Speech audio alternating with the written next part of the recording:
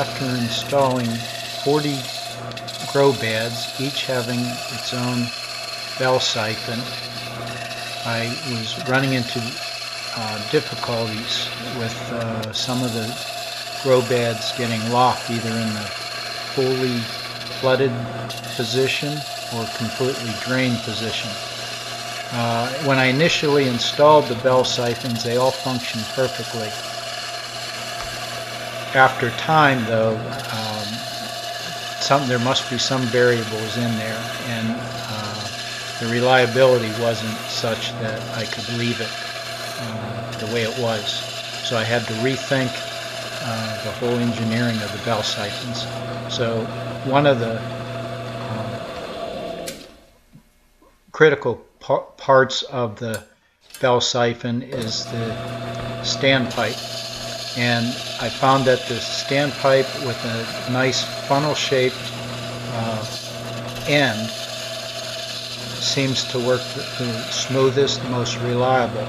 So right now I'm turning a jig to press the funnel shape on the end of the PVC pipe. The area that I'm working on there with the tool is going to be the neck that goes into the PVC pipe, and I have it sized to a 1/2 inch. I'm using this skew knife right now to smooth the surface and to cause or create a small scoop at the bottom of the funnel, sort of like a ski jump, to disrupt the water flow as it's coming in. It seems to help a little more with creating that blocking effect that starts that siphoning action. Using that skew knife saves from sanding. It'll give a real smooth finish. And it's almost to the size that I want.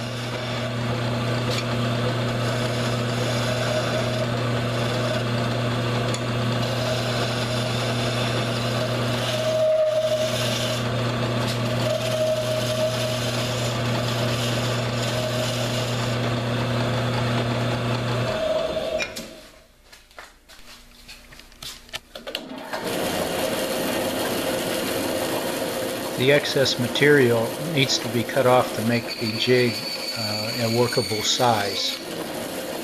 The piece of wood that I'm using is a piece of chair leg from one of my Windsor chairs, so I sacrificed a nice piece of cherry for this jig.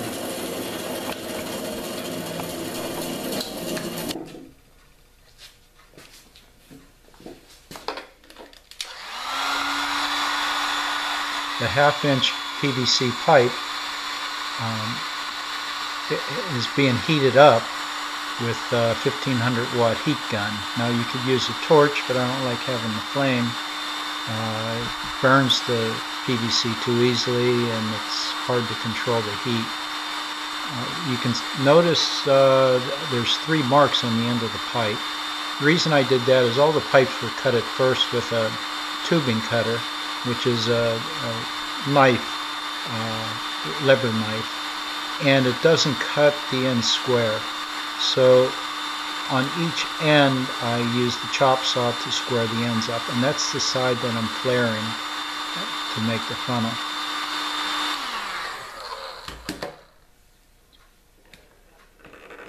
After doing a few of these, I noticed, or I learned, that you can't have the gun so close to the workpiece. It heats too quick.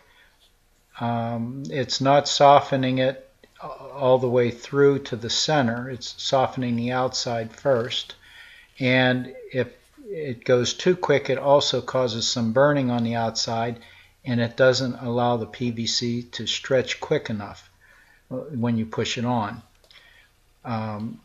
After doing a few of these, I'm doing 6 to start with. I got about 40 of them to do. I think I'll have the system down a little quicker, but even so, it turned out pretty well.